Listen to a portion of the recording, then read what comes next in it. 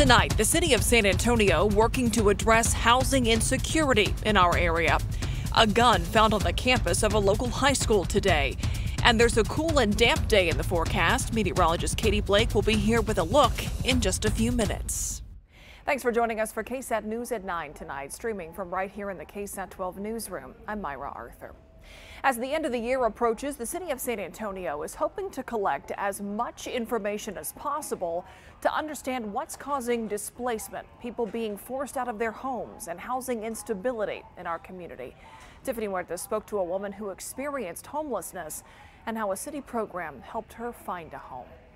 I've been homeless twice so far here in San Antonio, and so I probably wouldn't be homeless again or living at a hotel or in-town suite or something. It hasn't been an easy journey for Nikki Johnson. My company was laid off back in March at the beginning of the year, and it was a struggle trying to figure out how to pay the rent right after I received a rent increase. She says the city helped her, and it changed her life. They assisted me with several months worth of rent as well as utility assistance. They also gave me some other resources. Nikki received assistance through the Risk Mitigation Fund. The Risk Mitigation is a fund that was created in the FY19 budget that started with $1 million. And the whole purpose of that Risk Mitigation Fund was to help families that were experiencing displacement. City officials say the money from the Risk Mitigation Fund can be used to provide housing counseling, mortgage assistance, utility connection, or disconnection fees. People displaced for code violations can also receive assistance for a temporary hotel stay, moving truck, movers, storage, rental deposits, and first month's rent. Our commitment in last year's fiscal budget was that we would go back and evaluate the policy of how we were utilizing the money, if the categories of assistance still made sense, and to evaluate, essentially survey the people who had received assistance. Nikki shared her story with San Antonio residents during an event at the Central Library hosted by the Neighborhood and Housing Services Department. We're just asking questions, just trying to get a pulse on what's going on with the people of San Antonio. The city is collecting data from these meetings to use as part of their year performance report for the risk mitigation policy. Soto says this information will help update the policy and the approach on how they help people. She says the community has shared personal experiences that will help them determine what to do moving forward. They're telling us what kind of pressures they're having, that the rent is going up, that they have to sell because they can't afford to stay in their property if the property taxes are rising. So they're telling us what neighborhoods are starting to feel the impact with the rents going up. Nikki believes learning more about the program can help someone like it helped her. These programs are very, very important to keep families off the street and to keep roofs over people's heads, as well as provide other resources. Since the program started, more than 300 people have been helped. The information collected from the meetings will be presented to 2 housing boards next year. Now, if you'd like to share feedback to the city or need assistance, we will have a link on our website, ksat.com/news@9. Myra? Thank you, Tiffany. An update tonight on a story about a veteran Bexar County deputy accused of performing unlawful strip searches on women during traffic stops. The KSAT 12 defenders have learned that the sheriff's office kept Deputy Floyd Berry on the job despite a similar incident that occurred at the jail. Records show that Berry was suspended 10 days in 2010 after he ordered a female jailer to record a strip search of a male inmate. Berry was arrested December 7th after several women came forward and said he pulled them over and conducted illegal strip searches on them. Investigators believe there could be more victims out there. Berry is currently free on bond and on administrative leave pending a proposed termination. A mother desperate to solve her daughter's murder decides that she will try to do that herself. The search is still on tonight for the shooters who injured 4 people at South Park Mall last night, and support growing for a way to honor African-American Civil War troops. Here's tonight's 9 at 9. An abrupt end to a local aggravated sexual assault trial. Alan Arredondo Bratton was found guilty yesterday as the punishment phase was beginning today. Bratton's attorney announced that there was a plea agreement. I assess your punishment at 35 years in the Texas Department of Criminal Justice. There's a $1,500 fine I'm going to make an affirmative finding that there is a deadly weapon used in the commission of the offense. Before prosecutors accepted that plea deal, they discussed it with the victim. She agreed, and they went forward. More than 3 years after a Louisiana woman's daughter was shot and killed, she's still waiting for the case to be solved. Now she's taking matters into her own hands. What keeps me going is my kids and my family and the memory of my daughter, because I know my daughter left a legacy behind, and I have to fulfill it. Teresa Tillman just graduated with honors with an associate's degree in criminal justice. She eventually wants to work in law enforcement to solve her daughter's case. A Florida judge has pushed back the start of the trial for Nicholas Cruz to next summer.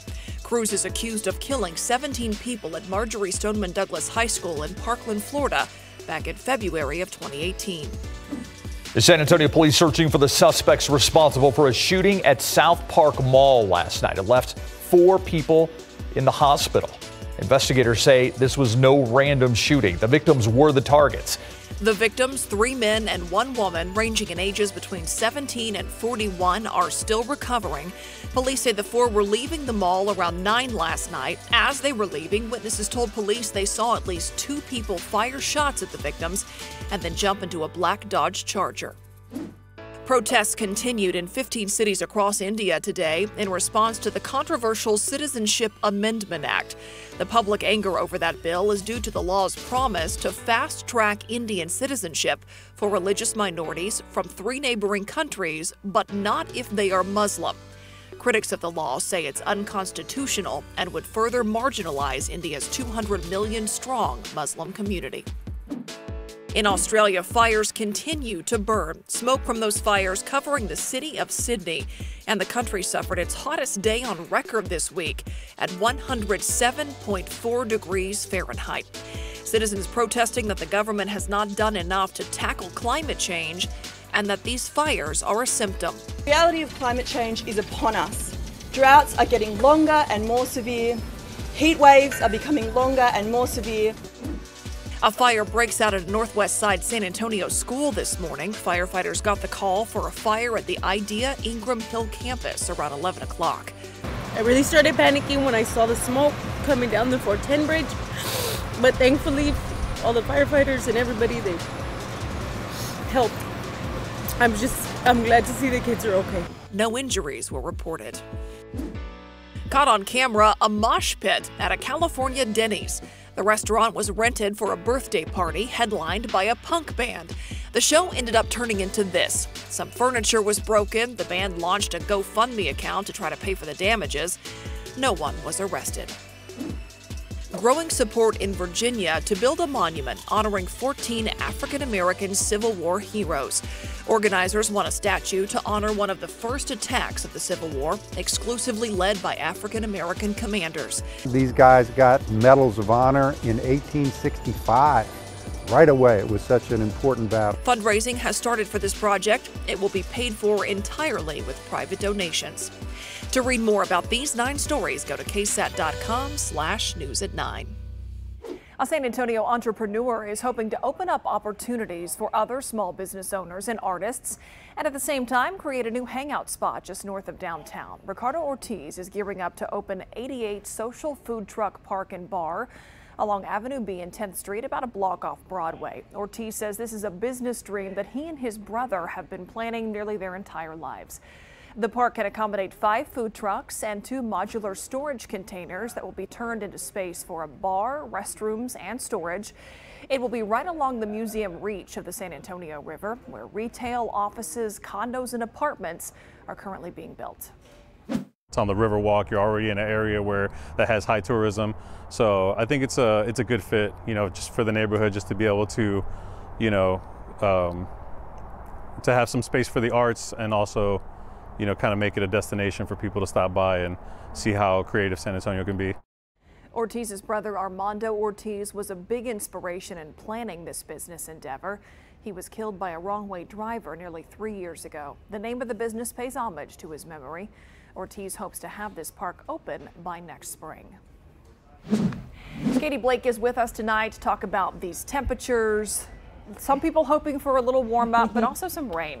Yeah, we do need a good soaking rain, and while we've got rain chances in the forecast for Friday, it's not going to be all the rain that we need, and it's going to be a little bit deceiving because you'll look at maybe the weather app tomorrow or online and see cloudy, rain through a good portion of the day, but it's going to be so light. It's not going to be the heavy soaking rain that we need, but at least it's something. Yeah, it's something. Right, there you go. Did you notice an increase in clouds today? It was those high, thin clouds in the sky, cirrus clouds that were pouring in from the west during the day today. I love these clouds. They are the highest up in the atmosphere, so they're the thinnest because they're made completely of ice crystals because it is so cold up there in the sky. We started off cold this morning, 27 our morning low temperature. That's the coldest we've been in 2019, so a frigid start to the day, but we made it all the way up to 60 degrees this afternoon. That's pretty close to average for this time of year. Bernie Stage, you're already falling back into the 30s. You're at 36, and a pretty big spread even between Bernie Stage and the airport in San Antonio. We're still in the low 50s here. And as we head into the overnight hours through tomorrow morning, it's just not going to be quite as cold because we've seen that increase in cloud cover. Those clouds kind of act as a little bit of a blanket and help the air to be able keep the air from being able to cool down as quickly. And here's a look at satellite and radar right now. We've got a ton of this cloud cover that continues to pour in from the south and from the west. So I'm going to take you out to a wider view really quickly so you can kind of see the setup as we head into the next couple of days. We've got a lot of moisture moving in from the Pacific, from the southwest there, and that's what we started to see in the form of that high cloud cover today. Farther to the north, coming off of the Rockies, we've got our next upper level low pressure system. This is the lift that we need to see rain. We also need the moisture. So we've got these two things kind of coming together. The combination of these two things will give us what's looking like a pretty damp and cool day on Friday. So skies will continue to fill in with clouds overnight tonight, such that by early tomorrow morning, skies are gray and we've got some rain starting to fill in. For the Friday morning commute, rush hour, 7 a.m., I'm thinking we're probably going to see more mist and drizzle than anything else, but showers will be moving in from the southwest, and that's the trend we'll see through the day on Friday. 1 p.m. after lunchtime, we've still got these light passing showers moving through, and that'll continue through the afternoon and evening hours. So there will be rain around through a big chunk of the day tomorrow, but a lot of this rain is just going to be really light, kind of nuisance rainfall. Think of the rain that you don't know what setting to put your windshield wipers on because it's heavier and then it kind of stops and then it comes back. That's what we're looking at heading into the day on Friday, with rain chances wrapping up by early Saturday. So for tomorrow, with the clouds and the rain, we do not warm up. We're in the 40s in the morning, only up to the low 50s in the afternoon. You are going to want the jacket all day and also an umbrella, or maybe make that a rain jacket because it's going to be staying cool with that light passing rain hanging around through the day on Friday. So not the most beautiful day in the world tomorrow, Myra, and not all the rain that we need. But if you're a fan of, kind of Seattle-ish weather, you may like this tomorrow. That's a good way to spin it, Katie. We've got some better news coming for the weekend, so I left that part out. And that's what really counts. We'll talk about that. All right, thanks. You're watching KSAT News at 9. We'll be back in just 1 minute.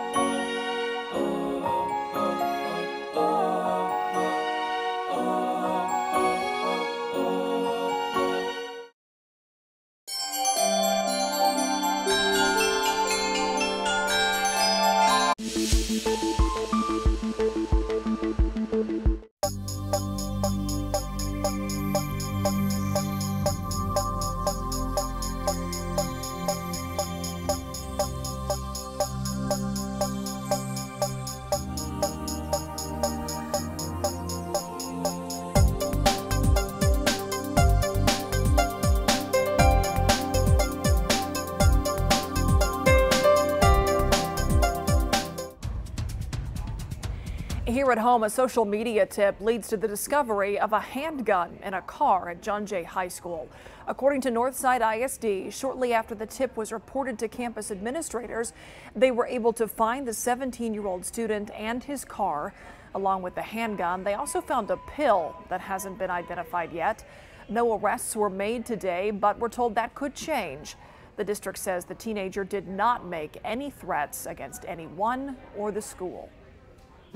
Turning now to some of tonight's top stories, the federal government is reporting a 2.7% increase in the nation's homeless population. That's based on a count taken that was in January. The Department of Housing and Urban Development says this is the third consecutive uptick in homelessness and that it was driven by a 16.4% increase that happened in California. While overall the homeless count increased, HUD found pockets of progress. The department noted declines in the number of homeless veterans and families on the streets. A Chinese national has been arrested for trespassing at President Trump's Mar-a-Lago resort in South Florida. Palm Beach police say that 56-year-old Jing Liu was asked to leave the property on Wednesday, but authorities later found Liu was still on the property taking pictures of the resort. They also found her visa had expired. She's being held in jail for loitering and obstruction without violence. This is the second time this year a Chinese national has been arrested at that Mar-a-Lago property. Coca-Cola is facing criticism for trying to convince teenagers and moms that its sugary drinks are healthy. That's according to research by the International Journal of Environmental Research and Public Health. The journal analyzed internal documents from 2 Coca-Cola ad campaigns. They found that Coke was mostly targeting the 2 groups to its products to shift their attitudes. A Coca-Cola spokesperson says the company is cutting sugar in products around the world and does not market to kids under 12. The University of the Incarnate Word celebrated its 150th anniversary this year. So tonight, we're taking a look back at its beginnings. RJ Marquez tells us the story that begins with a call for help and was answered by a group of nuns. It's tonight's Throwback Thursday.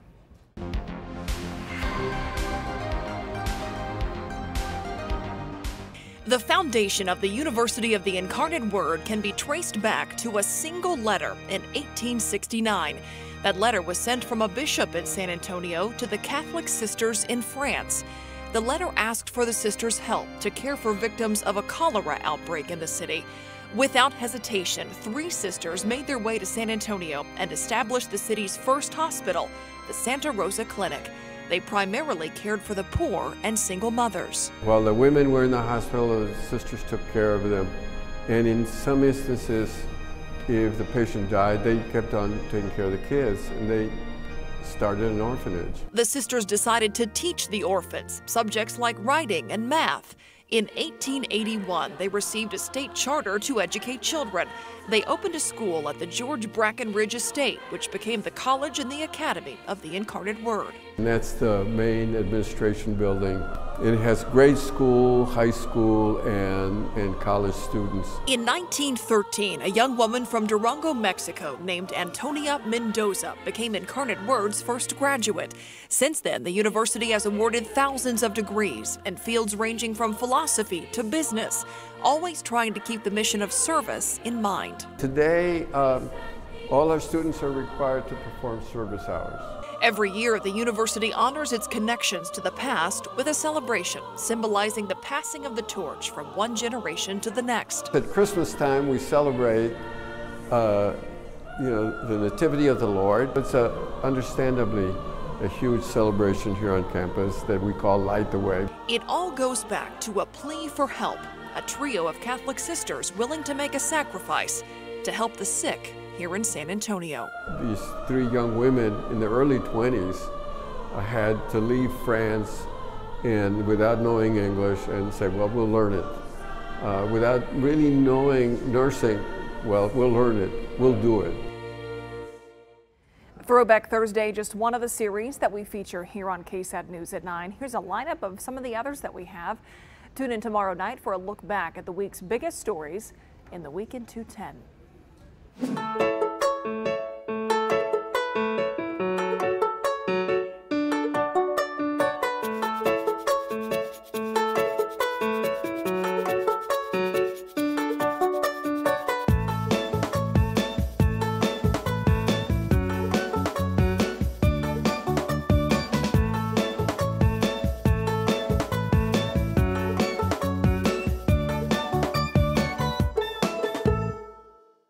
This SA Salute holiday greeting is brought to you by Broadway Bank.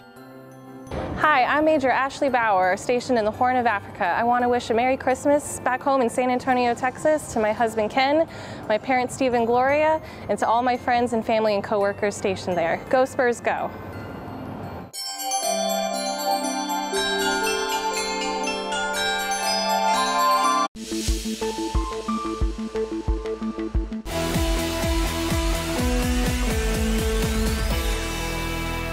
It's the last weekend before Christmas, so we're staying in the holiday spirit. I'm Alicia Barrera, and these are your weekend picks. One of San Antonio's favorite holiday tradition continues. It's the San Antonio Symphony Holiday Pops performance happening at the Tobin. There's 3 performances, including one on Saturday evening at 8 p.m. and Sunday afternoon at 2.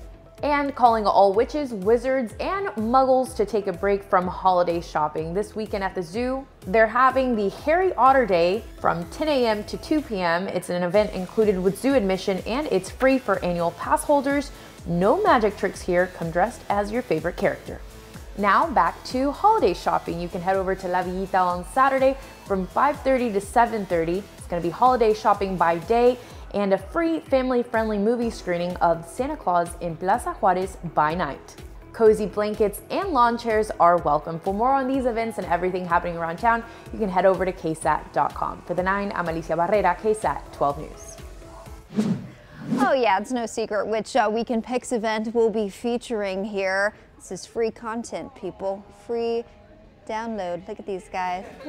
There may not be that much water at the zoo for them on Harry Otter Day on Saturday, but it's actually going to be really nice. So we spent the last part of the forecast talking about how cloudy and cool and rainy Friday is going to be, but things are going to clear up just in time for the weekend, and that does include for Harry Otter Day at the zoo on Saturday. Temperatures will be climbing into the 50s early Saturday afternoon, with skies clearing out after a foggy and cloudy morning. So we have the rainy day tomorrow. The system that brings all that in will be moving out of Texas by early Saturday, taking the cloud cover and rain with it. But really early Saturday morning, we still could be left with some lingering cloud cover and also some fog. But as we get into Saturday afternoon, skies will continue to clear out. We'll see a high temperature near 60 degrees.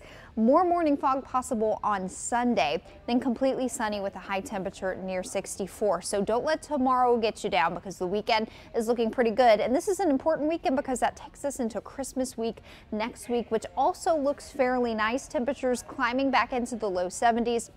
As we approach Christmas Eve on Tuesday and then Christmas Day on Wednesday. Cloud cover will start to build back in by Christmas, and we'll have mostly cloudy skies on Thursday. Let's go to KSAT.com now to find out what's trending tonight with Ferris Sabawi. Myra, it is almost Christmas time. You can feel it in the air. I know, it's been a little Christmassy around here today. I know. It's been great. And for those of you who don't know, you won a Texas waffle iron today? That's right. At the KSAT Christmas Luncheon, I won a waffle iron that makes waffles in the shape of Texas. Oh, and waffle mix. I didn't want to, Really? You got waffle mix too? That's right. Oh my Lord. I think I have to provide my own eggs, but I can manage. I think besides, and a little bit of water, I think, but that'd be great. Well, congratulations to you. Thank you. Besides that, we have a lot of fun KSAT stories to share with you online. Andrew's having a lot of fun today. But Andrew's always having fun. While Christmas is usually a fun time, there are some things that sometimes are a little heartbreaking here. And I don't know if you saw this letter posted by the Tarrant County Safe Haven. A 7-year-old child penned this really heartbreaking letter that's gone viral and really made the rounds around This was Texas. a letter to Santa. That's right. And it has been everywhere. I've seen it on national news outlets. I mean, it's been, and for good reason. Really tugs at the heartstrings here. Now, Safe Haven, of course, is a shelter for, people who are victims of domestic violence. And 7-year-old Blake wrote a letter to Santa asking, not just for some toys and things like that, but also a new dad as well. So it's very... Gosh, and he explains why he and his mom are there in the letter. He tells Santa. It's one to read for sure. It's something else, but the Safe Haven said, the good news here is that they've had enough donations where they're actually going to be able to give him almost everything he asked for on that list, and so donations made that possible. So hopefully he still has a good Christmas and turns it around by the new year. You know that people were going to reach out. I think he asked for a compass or something like that. Really people like simple type things. Christmas. Oh, it's so great to see that, though, to see the community come together around this time. That's we love pretty to awesome. see it. And you know, Myra, as we wrap down the end of the year, we've been talking here at KSAT.com about the most viral videos we've had in 2019. We've had some good ones. Yeah, we really have. We listed, I think we have about 7 in the store. You can go in there, watch each of them. Just some of the ones I'm going to mention, of course, the zebra that escaped, the 2 zebras that had the jailbreak in New Braunfels. That's right. Yeah. We had another big one was the concrete truck mixer that people saw in San Antonio earlier this year, just spilling concrete everywhere. Pouring wet concrete onto other cars. It was a tough, very unlucky for those cars around it, of course. A lot of other good ones in here, so you just got to go to KSAT.com and check them out. It's always fun to take a look back. It really is. Our last story of the day, Myra, Float Fest is back in 2020. A huge deal for a lot of the younger crowds. A lot of college students loved Float Fest. Now, it used to be held in San Marcos on the rivers over there. And it was a really popular event that had acts like Tame Impala. I think Run the Jewels was out there. A lot of great young acts, but it was canceled last year out of after a lot of controversy. They were able to schedule, they had canceled last year and instead looked forward to this year ahead in 2020. And they wanted to gear up for, they moved their venue to a personal ranch, a private ranch in Gonzales, which they said is actually an even bigger property. It looks like it will be held in the summer, July 25th and 6th. So it's going to be a good one. Bigger property, which probably means a bigger party. That's right. And I'm going to take your word for it that this is something that draws a young crowd. It's something that the youths do, Myra. Yeah, I didn't know any of those acts you mentioned. Oh, it's okay. It's okay. We'll talk about them later. That's pretty much it going on at KSAT.com. All right. Thanks, Ferris. We'll be right back.